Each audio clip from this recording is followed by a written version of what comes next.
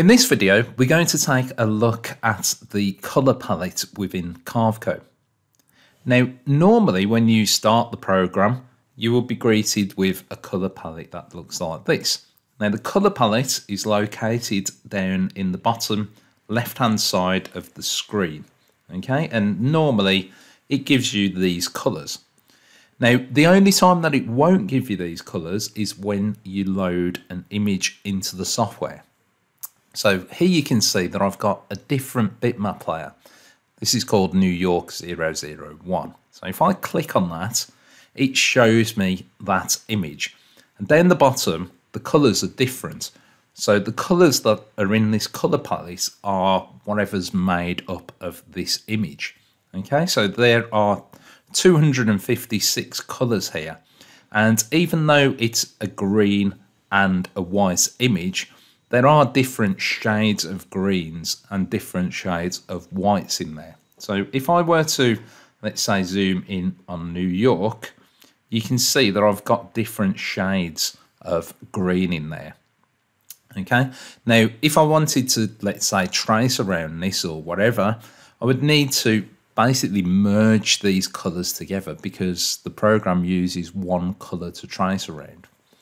Okay, so all of this is done using the colour palette, and I'll show you some of the options that you can do with using it. Okay, so the colour palette is down the bottom of the screen, and at the moment it's quite full. So normally it would look like this, and you just have these colours in there. Okay, so because I'm using an image, it's going to have 256 colours. So if I click on the bottom arrow, I can scroll through all of the colours that are available within this. Okay. Now I'll just show you how these work down the bottom. So you see here we have two different types of greens. Now the one that's over the top, the one in the top left, that is the primary colour. So that's the first colour. The one below that is the secondary colour. Okay. Now, if I wanted to change that, let's say I wanted the primary colour to be more of a white colour. Let me just go down, and if I left click on the colour that I want to be the primary. So if I left click there, it becomes the primary colour. I can also right click and that changes the secondary colour. So you can see both of those are white now. Now I can do that on the original bitmap player. So at the moment, by default, the primary colour is black, the secondary colour is white. So let's say that I wanted the primary colour to be red and the secondary colour to be this yellow colour. So right click on that. And there you can see primary is red, secondary is yellow. Okay. I'll explain why these are important in a moment. Just show you how to use the tool. Okay, so you'll also notice that there's this little chain here.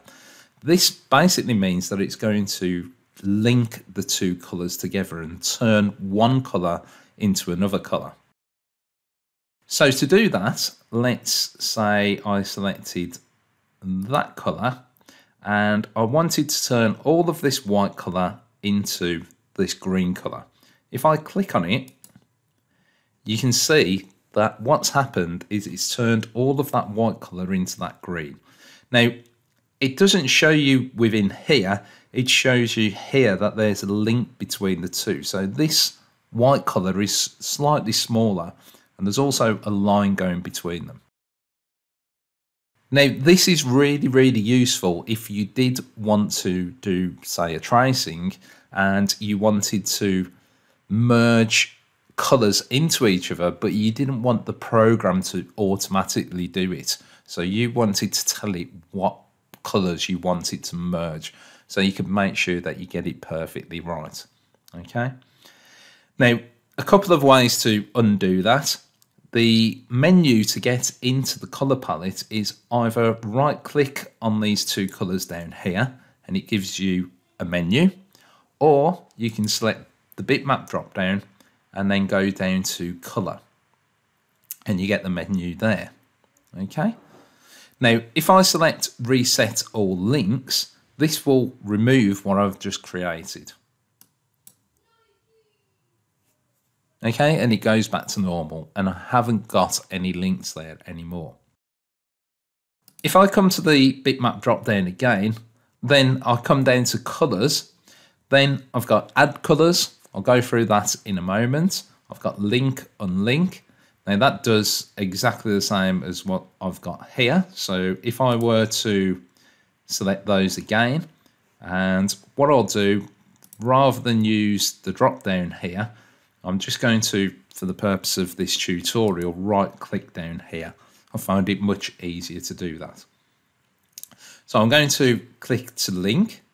So that does exactly the same thing as what this chain does here. If I select the chain again, it unlinks them, okay?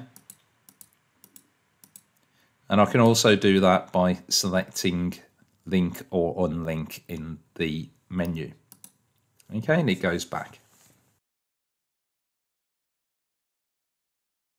Now you've also got link all colors. So all of the colors will be linked together, and then basically you can't change them.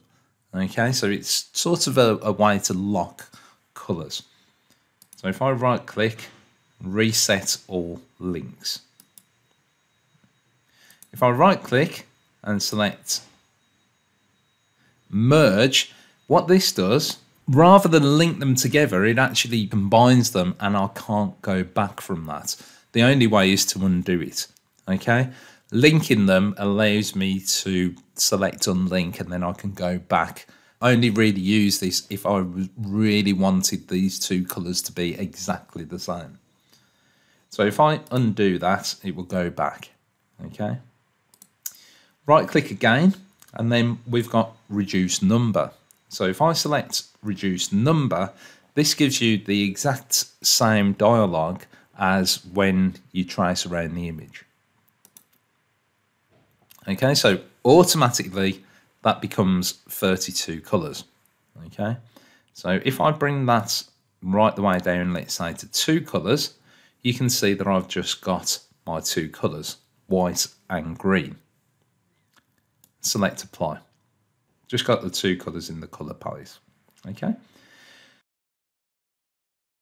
With that reduced, I left add colors because I didn't want to add them to a palette that was already full. Okay, it wouldn't let me because I already had all of the colors assigned in there. So if I now select add colors, and we've got these preset colors, but if you were to select a preset color and then just select OK, it wouldn't add it to the color palette. What you need to do is select the color, add it to the custom colors, and then select OK. And then that will add to the color palette. You can also right click here. It doesn't necessarily need to be on the primary and secondary color. You can do it anywhere along the bottom, as long as it's along the color palette. If you do it just a little bit lower, it gives you a different menu. Okay, so make sure that you do that just a little bit above where the colors would normally be. So if I add another color, I can also use this method. So I've got this wheel where I can just choose whatever color that I want. Let's say that I wanted a real mint green sort of color. Add that to the custom colors and then select OK, and it adds it there. Okay. Now when you add a color, it then becomes the primary color. So if you want to go back to the white being the primary color, left click on it. Right, so you've also got thin. So if I were to select, let's say, that color as the primary color, so let's say this New York here. So what this will do, it will basically thin the line out, so it will make the line smaller and have less pixels in there. Now, because I've got the white selected as the secondary color, it's going to blend into the white. So if I right click and then select thin, and then if I select keep processing until finished, this will thin the line out until it's just 1 pixel. Okay, so if I select OK, you can see it's thinned that line out just so it gives me 1 pixel as the outline. If I undo that and then try that again, but this time limit the number of passes to, let's say, 1, so it's going to shave off 1 pixel around that edge. So if I select OK, you can see that it's made it smaller by 1 pixel. If I undo that, do it again, and then change that to, let's say, 2, it will make it even smaller. Okay, so this is how you can sort of edit a bitmap image. Now, before I go on to Thicken, I also need to explain what this button does. If I select that, it switches the primary and the secondary colour around. Okay, so if you ever need to do that, just click on that button down there and it swaps them around. Okay. Now, to do a thicken, the 2 colours need to be the same. So if I make the secondary colour the same colour as this, and then I go to thicken, and let's just do 1 pixel for the moment, select OK, and it makes it larger. If I were to do that again, and let's make it 5 pixels, you can see it makes it a lot larger.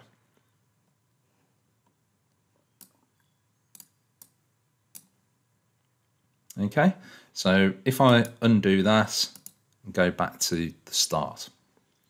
Right, so if I right click and mark edge, now this says down the bottom, it gives me a description of what it's going to do. So it's saying mark edge pixels of primary colour in the secondary colour.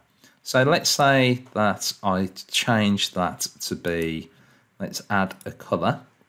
Let's add, let's say, red as a colour. Okay, so it marks the edge of the pixels of the primary colour in the secondary colour. So I need to switch these around. Okay, so what this is going to do, it's going to mark the edge of all of the green in red. Okay, so right click, mark edge, and it gives me an outline in red. Okay, now if I wanted to, I can thicken up this red now. So if I left click on the red and then thicken, maybe make that 2 pixels, you can see that it makes that larger. Okay, so using the color palette, you can do a few different things, and it's more of an artistic paint sort of application. Right, so you've got mark edge, you've also got save palette and load palette. So this basically allows me to save my preferred colours, and then if I wanted to, if I were bringing them in and let's say starting something from scratch, I could then load in the palette. Okay, so that is basically what the colour palette does.